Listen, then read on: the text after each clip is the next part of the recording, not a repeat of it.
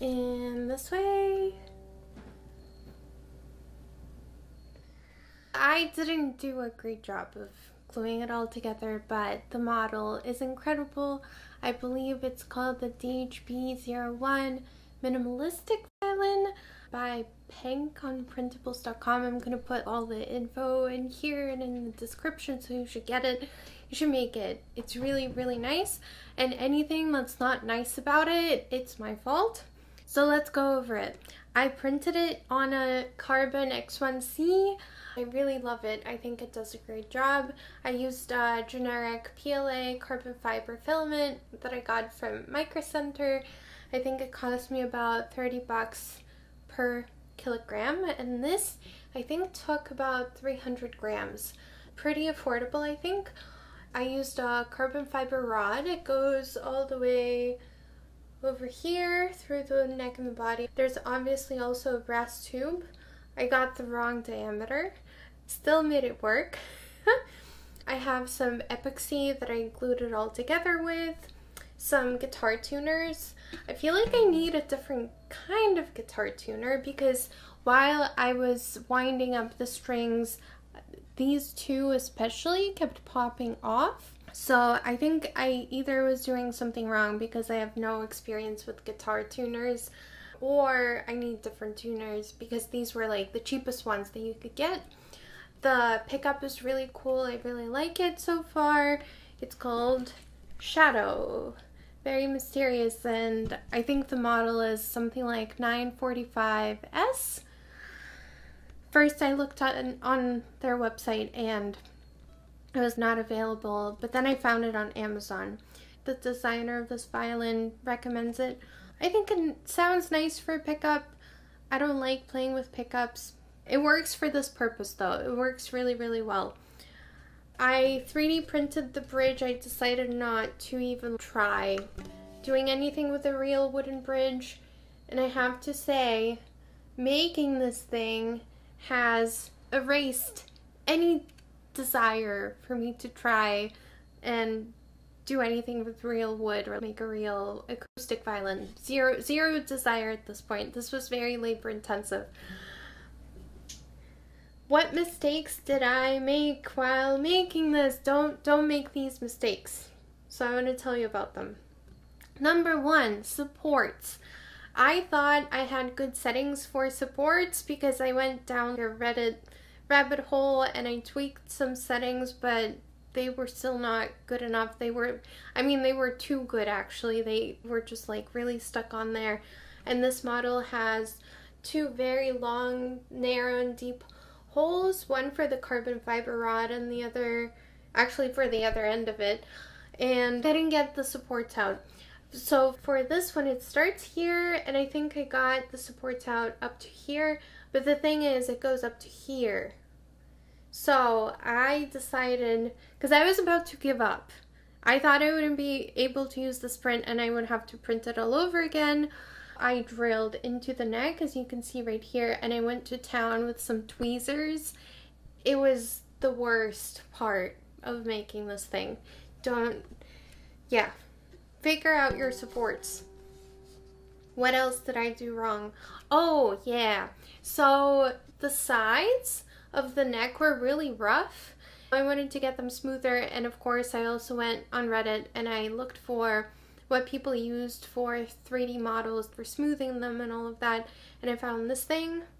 It's really toxic apparently, which I should have looked up right away, but I didn't. So I put it all over the neck, the front, the sides, and the back. Should have left the front as it was because it was great. The texture was perfect, just like the fingerboard that I would want to use. I put it on here, I sanded it, and then I put a bunch of layers of sandable primer, and I wanted to seal it, and the only thing I had on hand was this acrylic sealant. I just don't like how it feels. It feels pretty terrible, especially shifting, going up the neck. It leaves all kinds of residue on my fingers. I really don't like it, but it's my first make, so it's okay that I made mistakes.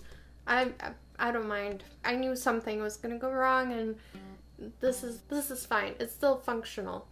What else? When I was gluing the parts together, the brass tube and the chin rest and shoulder rest, I totally did not think of the logistics of that, and it was a bit of a panic for me because I started gluing here and then I realized that my little tube of epoxy was going to dry out before I got to these parts, so I started gluing them together, and it was this like balancing literally act of trying it on. And by the way, I think I got the shoulder rest pretty good. I like how it feels. Figuring out the whole layout of this, and it worked out well considering.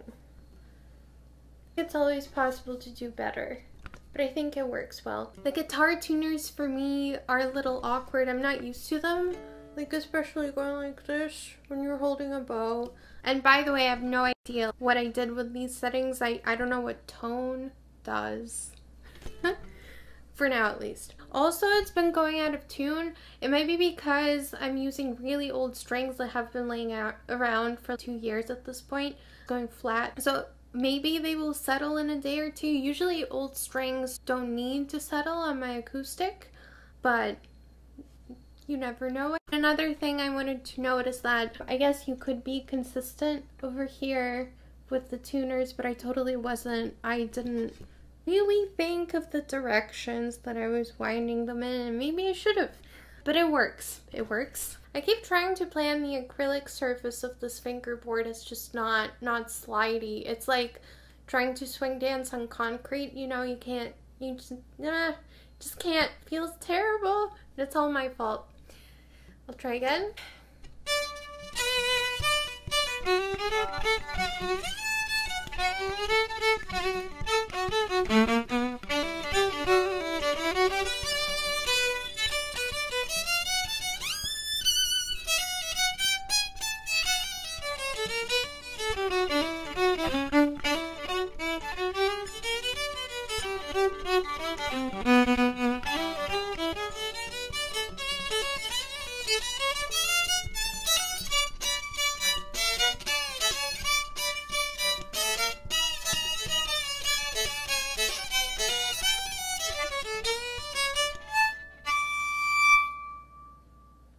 Harmonics work though.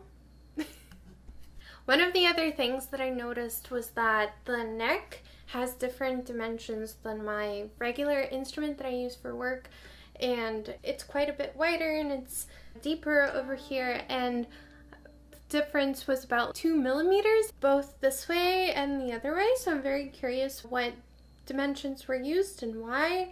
I haven't really looked into what dimensions are typically used. I think when I make my next print, I'm gonna look at those dimensions and gonna program like OpenCAD or whatever and figure out if I can tweak them, because it really does make a big difference for me. Overall, I really love this.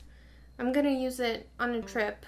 I just need it for one jam, and I don't want to take my acoustic and suffer through arguments with staff and flight attendants and all of that for one jam. I think this is going to be great. I think the model is great. If you make it, please don't put acrylic on the neck and fingerboard because it's just no good. Don't do it. Please make one. Show it to me. I want to see what you do better. Yeah, here we go.